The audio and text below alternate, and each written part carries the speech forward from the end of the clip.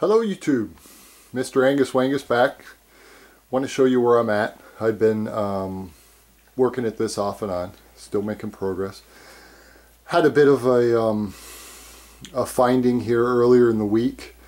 Mr.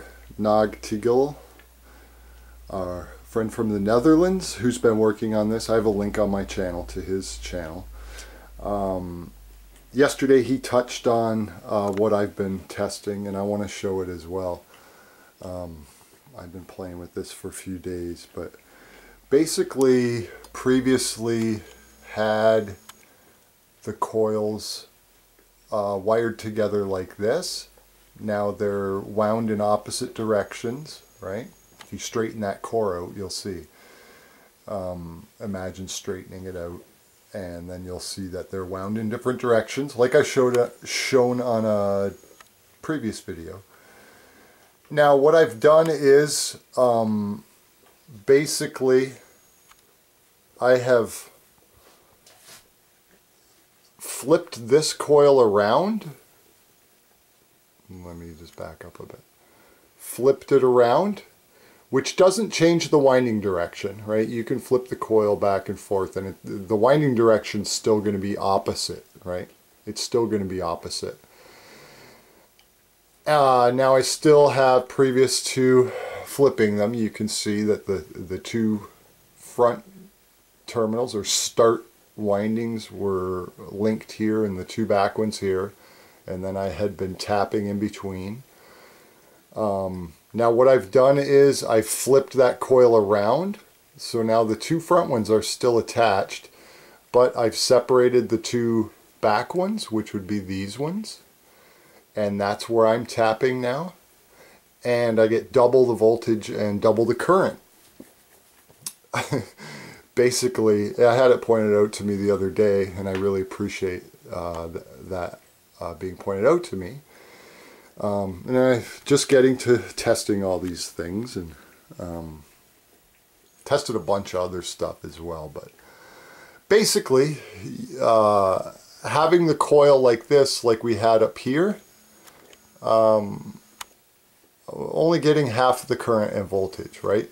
So I flipped this coil around, which basically the windings stay the same, like I just mentioned, right? The windings are still opposite. But since I flipped them, this coil, now what it does, the windings are the same, but what it has done is it's changed the polarity of this coil in comparison to this coil. So now let's say it was flipped back, both these ends might be north and both these might be south of the coils. Now I've flipped it and now they're opposites, and also wired a little differently. And it's producing double the voltage and double the current. And I just want to show you where I'm at. Now I'll show you on the coils here. I don't know if you can see clearly. Here's that attachment. I've flipped this coil. This side used to be over here. They matched, the blue and the blue, but now I've flipped it. So the polarities of the coils of this one is switched, and now they're relative to each other. The poles are different. These two start windings here and here are still connected together, but this connection and this connection are now what's going into my bridge rectifier. I just ignore this part. I'm going to be testing more coils. But I wanted to get a little bank here going because it was really pulling on my terminals here on the bridge rectifier, and it was going to wreck them. But anyways, got it sturdied up. Just ignore this side. That's just getting ready for another coil set to go on there. So basically I'm coming again into the bridge rectifier. I have a switch before the rectifier. I have my voltage leads here. Prior to the bridge rectifier, and I have my ammeter right on the output, and what I'm going to do is I'm going to start it up And I might as well do that now. Okay, we're ready to go. Let her get up to speed while I'm sitting here talking, describing. So basically what I have arranged here is similar to my last video. What I'm going to do is I'm going to disconnect this lead, connect it through the motor, and the motor is hooked on to, I needed a little extension here. Let's move this over here. Nice. Okay.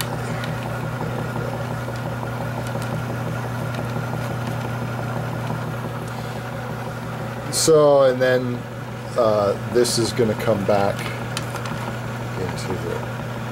So anyways, I'm going to show you what it's given me first, straight out of the terminals. Then I'm going to disconnect it and show you what it does to the motor. Last video, my motor was spinning very, very slow. Maybe like that, something like that. Very slow. It's a little faster now, you'll see. Oh, we can look at the input as well.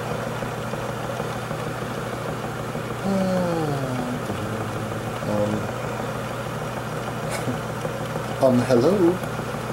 Okay. So, and I have a U-core. I've been testing the cores. Now, to go with that, the U-core is better for getting your reaction. But really what I want to say about the cores is that a laminated core like this, with laminations, is going to give you a better output, but it's going to give you a little less of an effect than a solid bar. And that's what I've been finding. Just want to mention that. I can put individual bars on here with nice laminated cores, big, nice thicker ones I made. I can put those on there and get half an amp. But when you engage the coil to use the electricity, it slows the wheel down. It gives kind of an opposite effect with the laminations.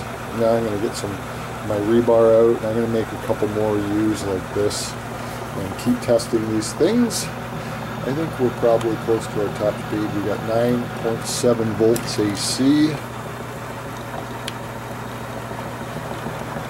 We are going 398, I was going to say miles per hour, 398 RPM, right? 398, that's almost 400, which is really good. Now I have these, because it's a U, there's more traction. I have a little wider separation there. It's all a bit of a balancing act so far, but I want to show you where I'm at. Now with the wheel, the wheel goes 445 RPM with nothing next to it, right? So we're going,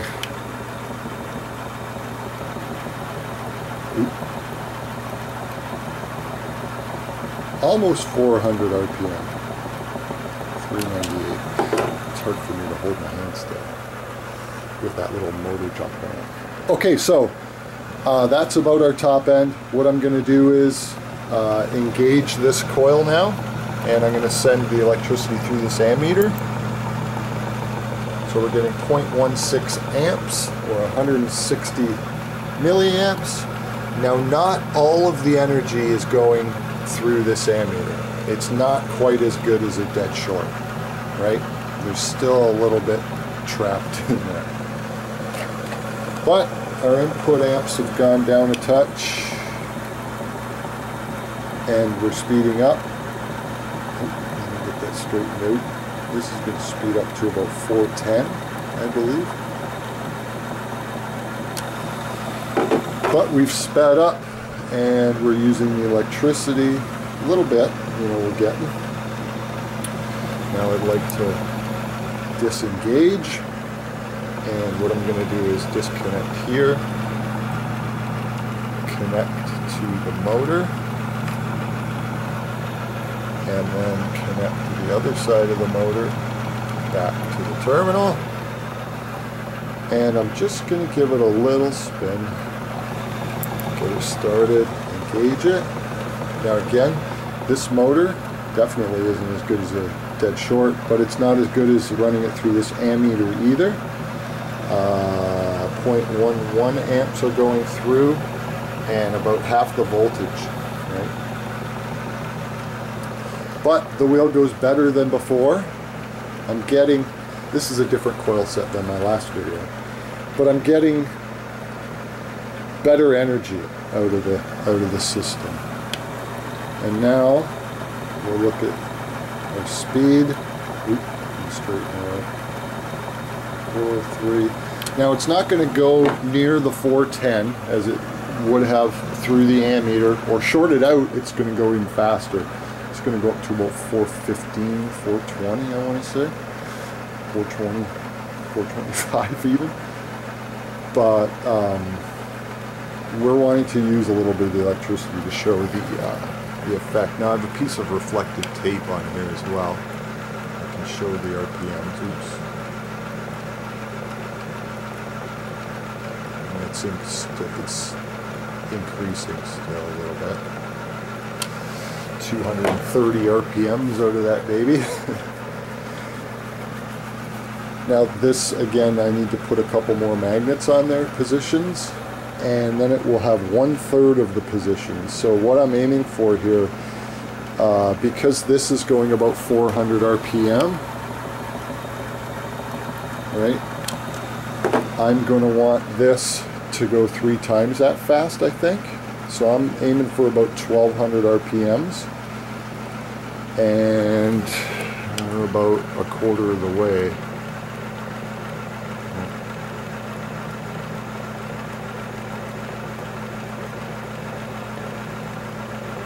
Under a quarter of the way. But that's where we're at. It's going much better than previously, and actually I've had it going faster. But I wanted to show you guys where I'm at, show you that I'm still working hard at this and making progress still. Now I think that the feeding this into a homopolar motor is still, the dead short's gonna, it's gonna give the full effect, use the full amount of electricity. But I wanted to show you where I'm going here, what's going on. I still need to get wire. I'm ordering it tomorrow. I'm glad I haven't actually, because I've been back and forth on what gauge I want. This is too thick. This is somewhere near 18 gauge. My 16 gauge coil set there, and 25. The gauge of the wire is important. So tomorrow I'm going to order the 20 gauge is what I want. A little bit smaller than this stuff. I want a little higher voltage. But this is where we're at. If I can hold my hand still. 240 RPMs. We're still getting a good effect here. 400 RPMs. So there you go. Wanted to show you where I'm at. Again, rewired the coils, gives better output. Now it gives the same effect. When you put a load on it, you don't get as much of an effect as you do shorting it out. So it's the same thing I'm dealing with here with the output, but wiring it this way, flipping this coil over to change the polarity, and wiring it this way, opening that end, doubled the voltage, doubled the current, which is what I saw. But anyways, wanted to keep you up to speed there. Little better movement on this wheel. Doing pretty good, 240. Still playing with it. Still working at it. And I have lots more to do. I wanted to do a whole bunch more tests to be able to show you guys other things for this video. But I felt I wanted to make one and get it out there, show you guys what I'm up to. But there you are. Bit of a new wiring scheme. Flipped the one coil over, changed the poles, and same effect, better current. better energy use. And still going to be plugging away at it. Can't wait to get just a little smaller gauge wire to make some coils. It's going to be important for feeding it through this motor anyways. Shorting it out is going to work the same, but the voltage is important. Anyways, wanted to let you guys know where I'm at.